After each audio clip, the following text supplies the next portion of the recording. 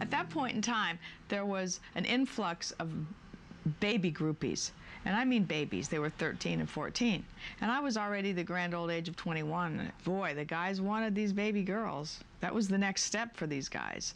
So Jimmy got involved with a young girl named Lori. I first heard Led Zeppelin in 1973, and obviously it was Stairway to Heaven. I became an immediate fan and fell in love with the band from day one, and never had any aspirations of meeting Jimmy or wanting to meet them or anything like that. At that particular time, I was a teen model, and so that's how I met Jimmy, actually, because he'd seen my photograph and wanted to meet me.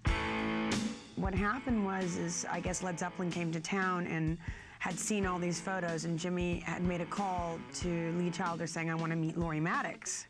So next thing you know, we were taking a drive down to the Hyatt House to go meet the band, and I was terrified because, first of all, I was still, I was a baby. I mean, come on, and this was Led Zeppelin. She was 14, or not quite 14. And he just was intrigued with it. You know, our thing had run its course in his mind, so not in mine, of course. And so one day, they were in town, we hooked up, we got together, I was at the whiskey with him, and he left with this girl. He just had this really wonderful, like, you know, calm demeanor about him. Something very mysterious and always kind and sweet. I don't know how to explain him. When you do meet him and when you do get to know him, you just immediately fall in love with him because he's so sweet.